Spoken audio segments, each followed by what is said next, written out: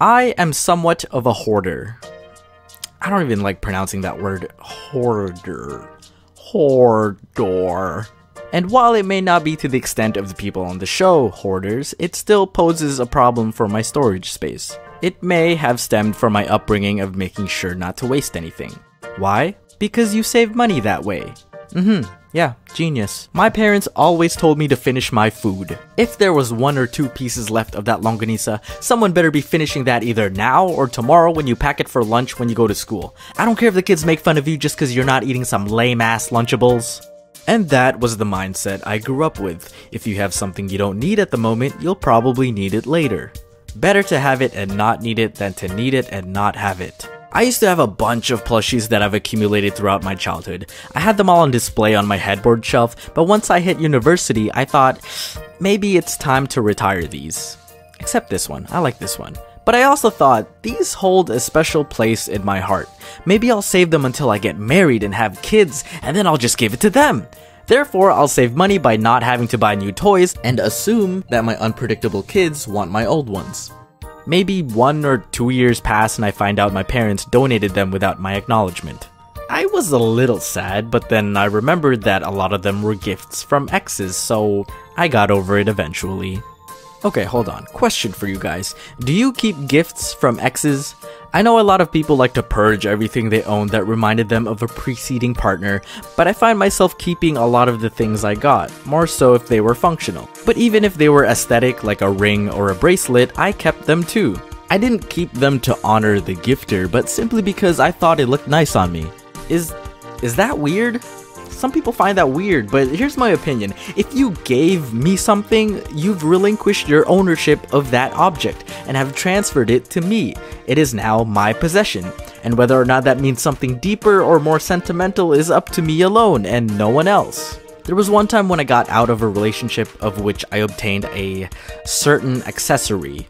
I eventually met another girl whom I was getting to know, and during that time, I've already moved on from my ex, like 100%. Anyway, I often wore this tungsten ring that was given to me by the aforementioned ex, and the girl brought it up and asked where I got it. Before I answered, I already predicted the kind of response I would get, so I tried to explain how it didn't mean anything, and I just simply liked the ring. Well, she proceeded to deny my claim and tried to convince me that I still had underlying feelings for my ex. Bitch, you don't know me.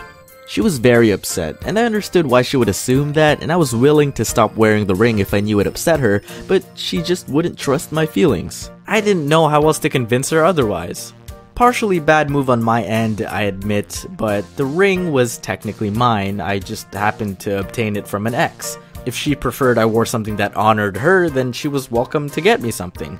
For me, sentiment overrides aesthetic. We weren't exactly dating, but if a new partner got me a new ring, even if they didn't get the right size, I'll still wear it over the old one. Anyway, back to hoarding. I'd say it was much worse when I was younger. I used to find random crap on the ground that I thought could be purposed for something else. I may not know that purpose at the moment, but I believed I would later. Do you guys remember Beyblades? I mean, they're still around, but when they were the new fad at every school, I used to find little metal pieces on the floor because I looked at the ground a lot when I walked around as a kid, but I would always try and modify my Beyblades with these pieces. Granted, they may have made my tops a little more dangerous than they already were, but I had a lot of fun customizing it with the trash that I found, which I turned into my treasure. But even after the Beyblade hype, I still kept all those metal pieces in a box that's probably still somewhere in my parents' basement. The same goes for cosplay, which is odd for me because I don't even cosplay that often. But I'd find random things where I think, this might be useful for a future cosplay. For example, my sister would walk into my room and be like, hey, I found Velcro, do you need Velcro? And I'd be like, no, not at the moment, but I'll take it.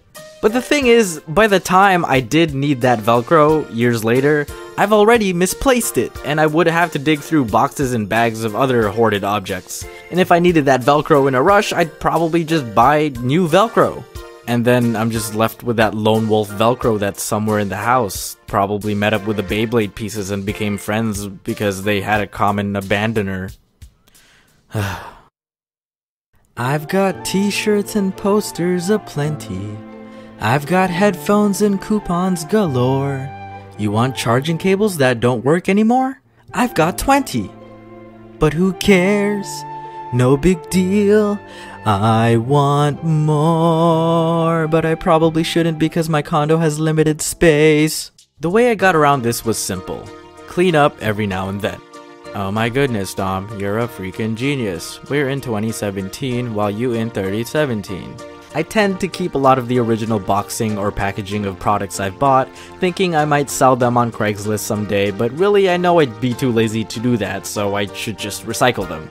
If there are clothes at the end of the closet or at the bottom of the pile in my drawers that I haven't worn in a year, then it was probably time to retire them. Donate them, something, just give them up.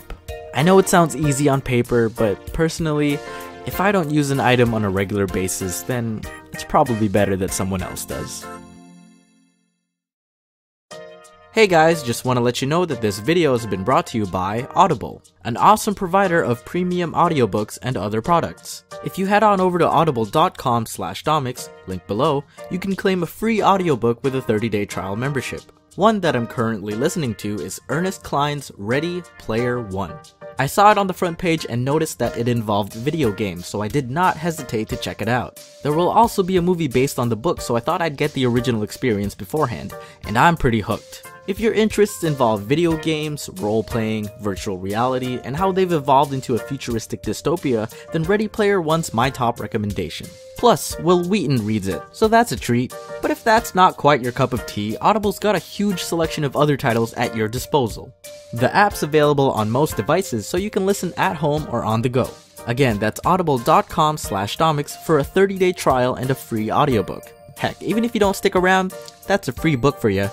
Enjoy!